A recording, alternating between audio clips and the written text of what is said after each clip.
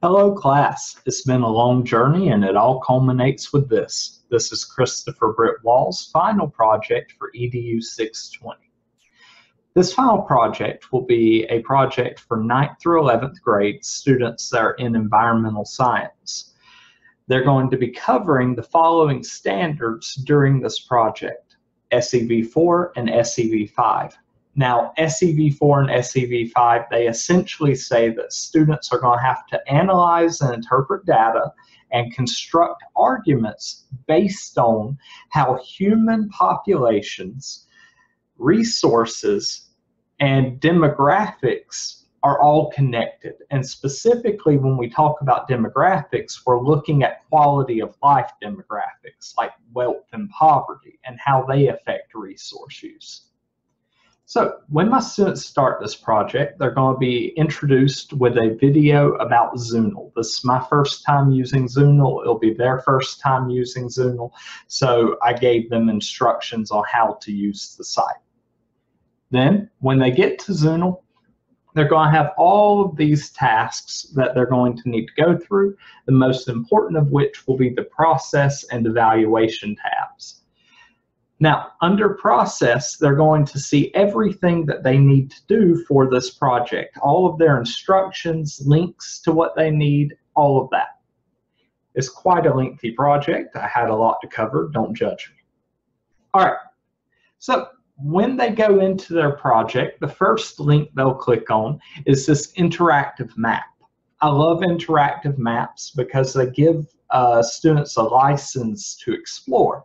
If you look at this interactive map, I'll go on ahead and play it, you'll see that populations are popping up all over the world as time progresses. If students want to know what was going on in history throughout that time, they can mouse over these. Like here, a Japanese smallpox epidemic occurred. You can mouse over some more recent events like the Great Leap Forward. GMOs were put into our food supply, all of that. And you'll see how the populations grow and how they flourish, how they move around the world with this tool. If students want to learn a little bit about civilization, they can click on a civilization and it should pop up with a little tidbit of information about the area that they're looking at. Next, I'm a little bit of a thief here. All good teachers are. I was inspired by the Flipgrid that we recently did, and I've got my students doing a Flipgrid. Here, they're going to be explaining how they see human population growth throughout history. They're going to be responding to their classmates and providing evidence, kind of that construction part of the standard that they're covering. Then the next thing that they're going to do is they're going to go to the Census Bureau's population clock. They'll have a U.S. population and a world population, and they're going to get to see them rising. Now, of course, these are estimates in what they'll think is real time. Now, here's another interactive map. I enjoy these because it gives students a lot of freedom to look around. Here, they're going to be clicking on countries around the world and looking at the demographic information for those countries. Whenever they click on a country, they'll be taken to demographic information about the country, and they're directed during the project to look specifically at issues of healthcare and wealth. All right? Now, once they've gotten this information, they're going to go to Lino. And here they're going to start collaborating with each other. They're going to be sharing information that they find from the Census Bureau website. It's too large for any one student to gain all of the information. So they're going to be posting all over this Lino board, and they're going to be sharing information with each other. I've given them instructions over here in blue. Whenever I use Lino, I color code everything so that all of my comments are in blue, and I give them instructions on how they're to color code their comments, questions, and answers. After they've done that, they've got an assignment in Google Docs. In Google Docs, I've given them this worksheet where they're going to answer questions drawing on the information from this Lino board. Next, we get to the TED Talk. Now, I know videos aren't great technology integration, but I absolutely love this man. Forgive me. His name is Hans Rosling. He did the most inspirational TED Talk that I've ever watched in my life, called The Overpopulation Myth, and it talks about where demographers have seen the population going in the past and where they expect it to be going now. And he talks about how population change isn't necessarily the worst thing that our world will experience.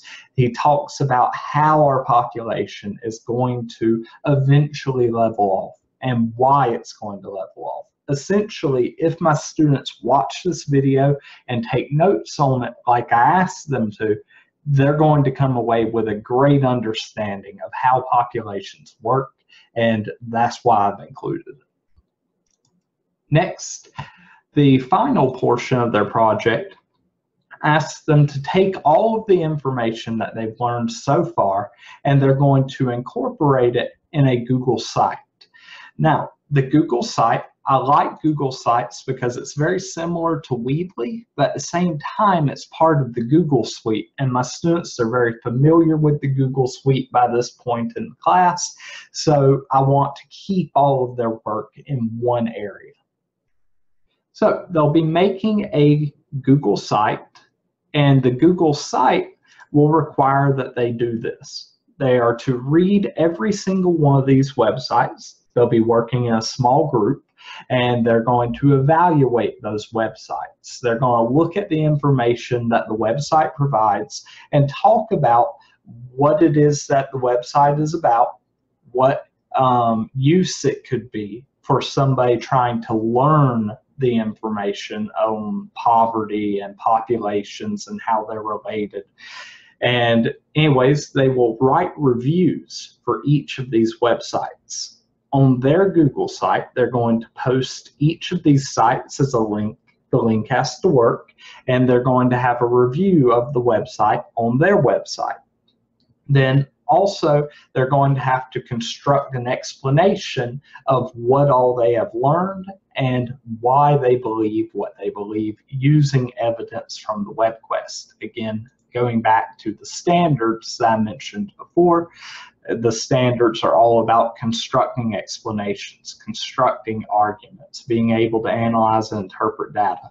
So since they're going to be doing that on this website, I feel like it kind of culminates everything. It helps bring it all together. And if they can teach others, then I know that they know the material. All right, finally, what am I going to do about remediation? Well, the thing about remediation here is that this is a self-guided activity. The students will be working on it. I will be facilitating. So I'm going to constantly be moving around the room, and students that don't understand how to do something or don't understand what they're reading will be getting a lot of one-on-one attention. Beyond that one-on-one attention, if students do need some kind of extra remediation, they're always welcome to come by to my advisement period or come by to my room after school, and I'll help them as best I can. I will evaluate the student's needs and respond appropriately. Finally, how am I going to grade all this? Well, if you go back to the Zunal website, under evaluations, my students will find all of my rubrics, painstakingly crafted rubrics to give them everything that they need to know about what I'm grading on. All right, everybody, I hope that meets all of your questions, answers all of your questions, and I hope everybody has a good day.